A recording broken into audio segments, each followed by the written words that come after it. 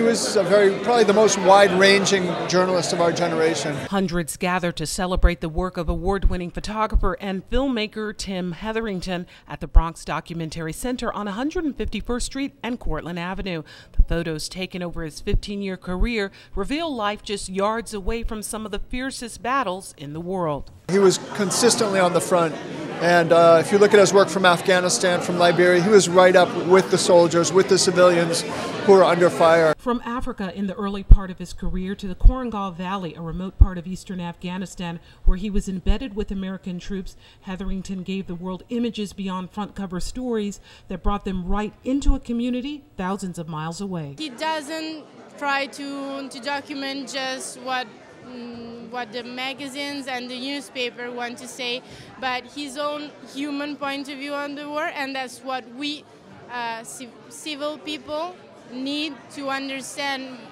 better what's going on there. It was his work in Afghanistan that served as a foundation for a documentary he directed along with Sebastian Junger called Restrepo that received an Oscar nomination. He self-financed a lot of his projects, and then he would develop them into books and films, and that's what he was doing. So he was there without an assignment. He was really there because he wanted to cover the conflict. Hetherington, who was born in Great Britain and who called Brooklyn home, decided to head to Libya to cover the conflict there. That's where he was in April. Tim went back. He wanted to document the war there. He wanted to show what the Libyan people were going through. It was there where he was killed by artillery fire. I think it's fantastic that they open this place with this kind of photography, but it's also very emotional. His mother also there to share what made him stand out as a photographer. He was thoughtful.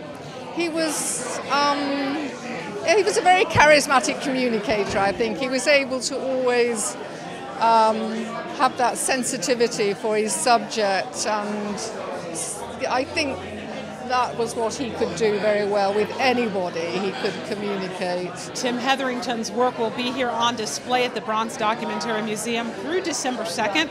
The hours are 11 to 6, Wednesday through Sundays. For BronxNet, this is Arlene Makoko.